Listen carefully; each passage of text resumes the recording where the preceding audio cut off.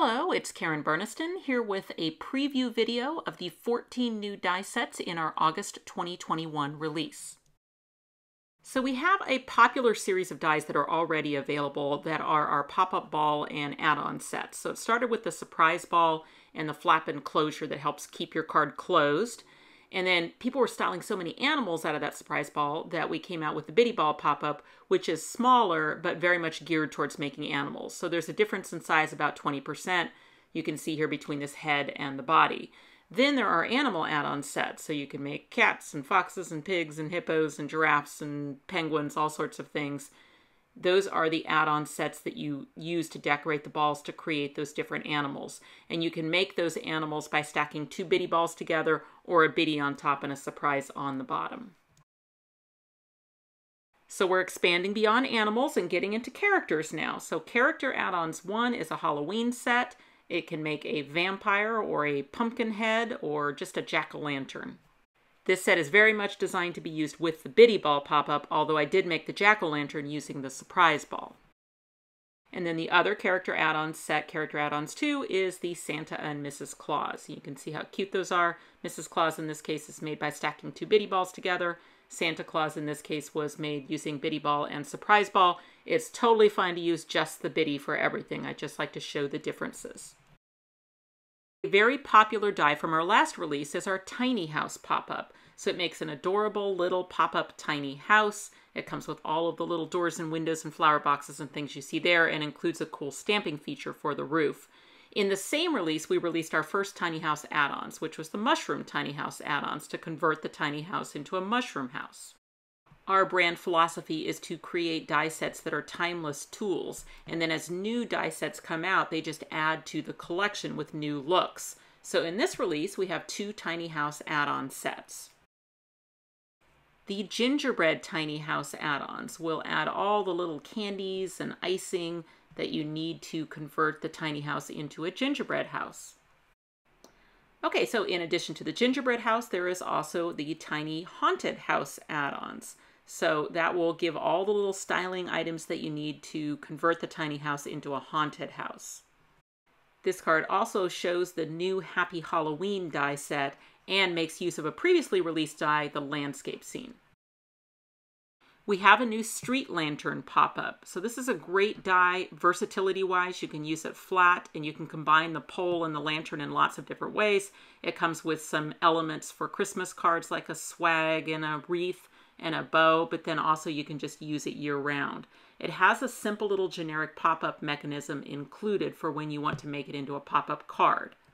But then it also combines so well with the other pop-ups. So you saw a little preview of it in this card where it's just been shortened to fit the size of this gingerbread house card and just cut out of gingerbread colors.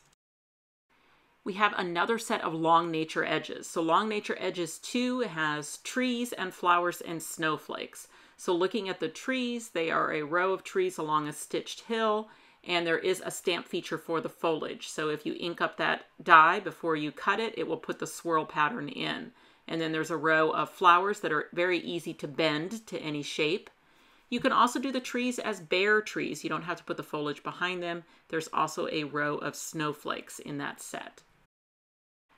I promised that we would get the Iron Fence pop-up re-released this year, and we did it. So the Iron Fence pop-up is a great little arching fence. It can be styled for any time of year.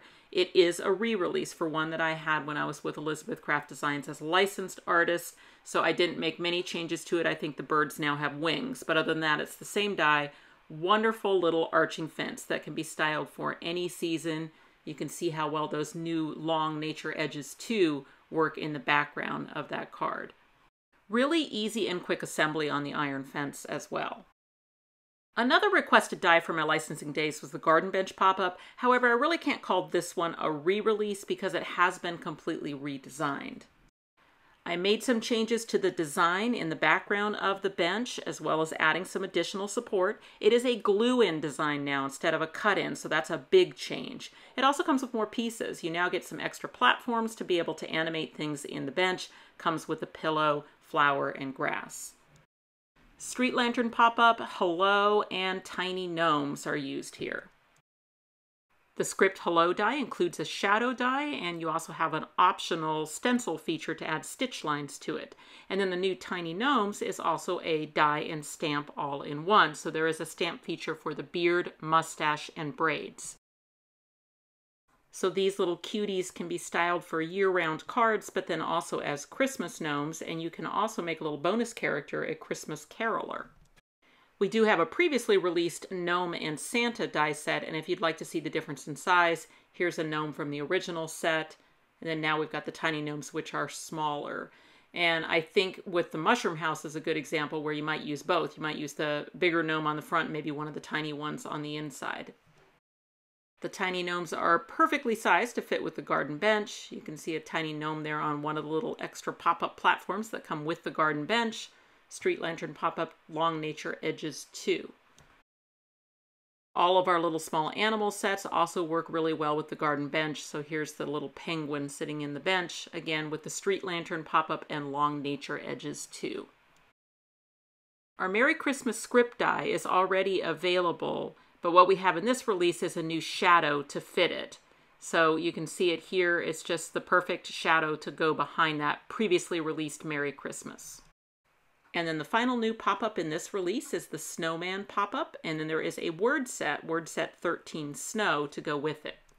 And here you can see those two dies used together along with the long nature edges too, and our Snowflakes pattern plate for this card, Snow Much Fun. You can see that cute little pop-up snowman. These 14 new die sets are shipping at the beginning of August to a lot of your favorite local and online retailers, and will be available for order from our website, KarenBurniston.com, starting August 9th, 2021. Thanks for watching.